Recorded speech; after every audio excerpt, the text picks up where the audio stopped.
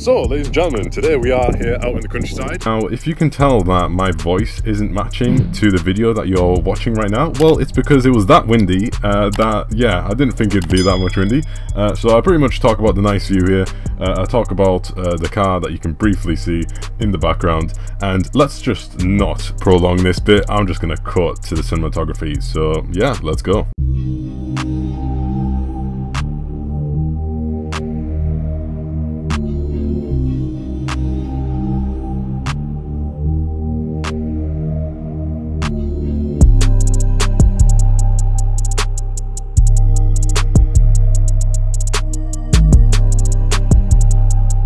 Yeah, MG ZT in British Racing Green.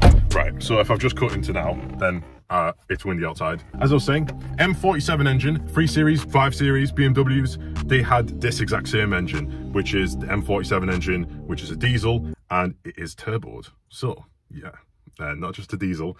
And the torque is honestly very much surprised by it. I've not had that much experience in terms of like the diesels and even turbos, shall I say.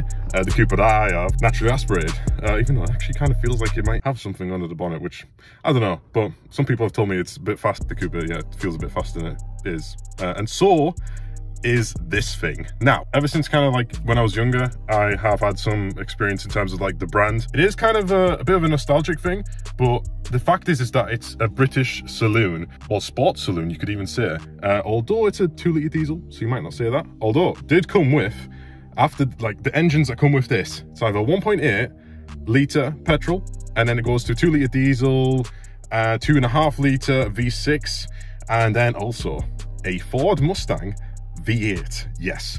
So that bonnet right there, yeah, which is quite not that I've been used to really, is enough of a size to put a V8 in, and that's what they did. Although all the MGs from this era are actually front-wheel drive, I believe the V8 is actually rear-wheel drive, and I think they only made it in manual, which makes sense. For the era of this car, which is in 2005, now this isn't just any 2005, it's also the facelift, which is, I mean, the facelifts came on the 2005. There's a full list of things. Now, there's a lot to talk about. I don't want to go into the things that I like, because that's a complete next separate video. This type of age of car, it just doesn't feel like a 2005 car, and I don't understand how these prices of these cars aren't higher on the market. Saying that, I wouldn't be surprised if they actually just appreciate from now. I'm not going to go into too many things that I like about the car, but you've got the color matching kind of like interior as well, and that goes on all the way through the back. And then you've got actually green stitching on the seats. I don't know if you can tell. Oh, I'm actually pointing in the wrong direction. Yep, green stitching. I'm trying to show you, but I don't know if it's going to be the best quality because I'm using my front facing camera. However, the interior, now you can see some of the dials there. It's actually the Plus model, which comes with cruise control. You've got electric windows on the back, and I'm pretty sure there's something else that I'm missing, but I'm pretty sure if you do a quick Google, you'll be able to tell that what comes with the Plus model. So yeah, I've got the Bluetooth even connectivity there. Let me switch back to myself. I bought a Bluetooth device there, play my own music. Now, you might have noticed there, if I'm actually going to show the clip right before this comes with a cassette player. A bit of a surprise since it's a 2005. You'd think it's a bit late to put a cassette player in, but either way, it's there. Do I have a cassette to put in? No. Fortunately, there is a cigarette lighter there that I can just about slot in. I can just about fit in an FM transmitter, but the thing is that it's a bit, I wouldn't say it's too difficult to get it in and out, but because of the design of this, and they've designed this completely well, honestly. It still holds up till to this day. That's the thing. I'm not going to talk too much about the things that I like about it, but the quality is good for this type of car. This nicely goes in, like the cigarette lighter, it kind of hides in. You've got also a cup holder there. Unfortunately, you don't have one on the other side there, but it just looks like there should be something there. Like if you see this, it looks like there should be something there, but when I press it, there's nothing there. Bit of unfortunate thing, but either way, you've got one cup holder, better than nothing. This also has a sport button here, sport and winter drive as well. So if you push it towards upward, you'll see a notification on your dash saying SD, which it'll already be in drive, but then also they put sport in front of the drive.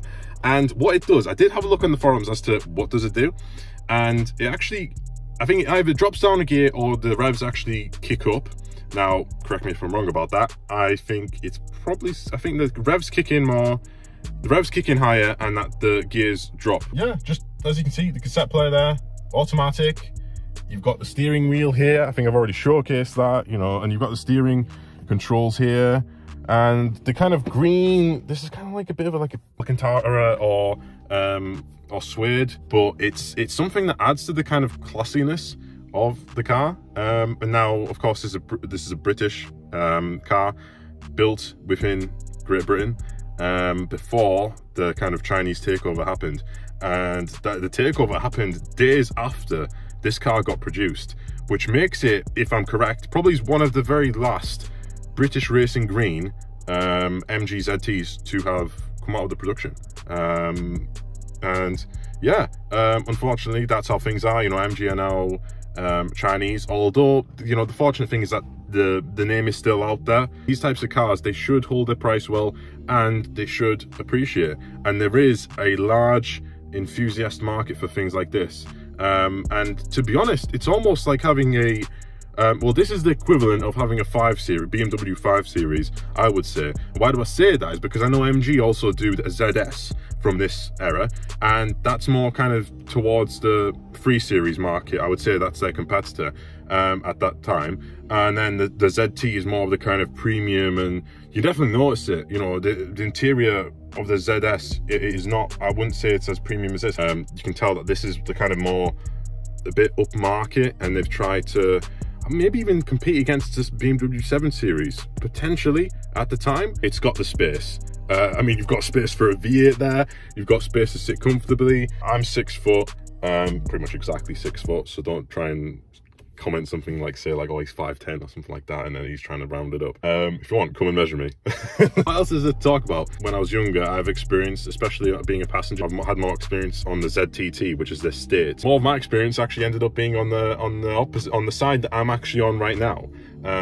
So I was more of a passenger at the time when I was a young one. I can see a sheep over there. Might go say hello to it. There's a lot of MGs out there that are still British made that you can pick up for probably a fraction of the cost of a BMW that might have like an engine like a BMW. And that's why this is like the CDTI BMW M47 diesel turbo engine. So that's going to be the end of this video for the MG ZT. If you enjoyed, make sure you drop a like, drop a comment on your thoughts of this vehicle and what you just think of MGs in general, and subscribe if you're new, and drop a notification bell to keep updated for new content. And tell me in the comments below what type of content would you like to see more on the channel, and I will reply to you guys as soon as possible and try and make more content that you guys like. If there's a specific type of car that you'd like for me maybe to do a video on, then we can see what we can do.